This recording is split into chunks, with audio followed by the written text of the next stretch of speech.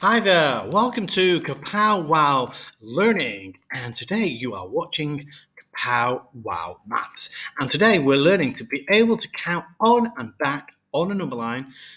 It could be with positive and negative numbers and weather as well. Here we go. So if I start at -2, but have to count on 4, what do I have to do? Now, the minions on the left are very cold, so if our answer is on the left, it's very cold. If it's on the right, it's getting warmer.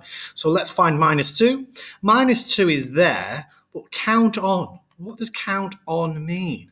Well, count on means add and move. So if we're counting on 4, we're going to add 4, which means we're going to move to the right. Okay, so let's count.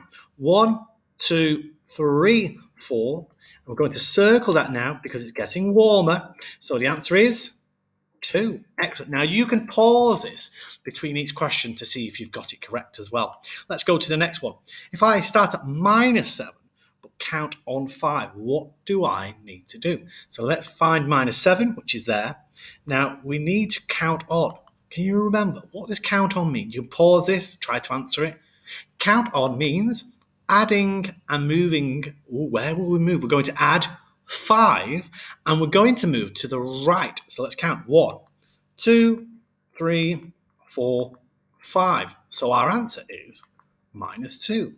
That is kapow wow. Let's move on to one more. Right, you might want to pause this and see if you can do it.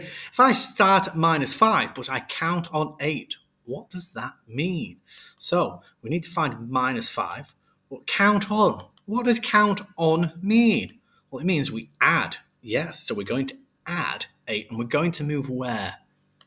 To the right, so it's going to get warmer towards a hot minion. So let's count. 1, 2, 3, 4, 5, 6, 7, 8. So the answer is 3. Excellent. So we write the answer clearly, 3. Excellent. So that is counting on. However, we start at 4 here, and we're going to count back 3. So a bit of a tricky one. So let's start at 4. Now, it says count back. So count back, what do you think it means? Well, we minus, so we're going to -3, and we're going to move to the left. Excellent. So let's do that. So 1, 2, 3. So the answer is 1. So the temperature, if we're looking at temperature, would get colder, okay, if it was temperature. So the answer is 1. Excellent.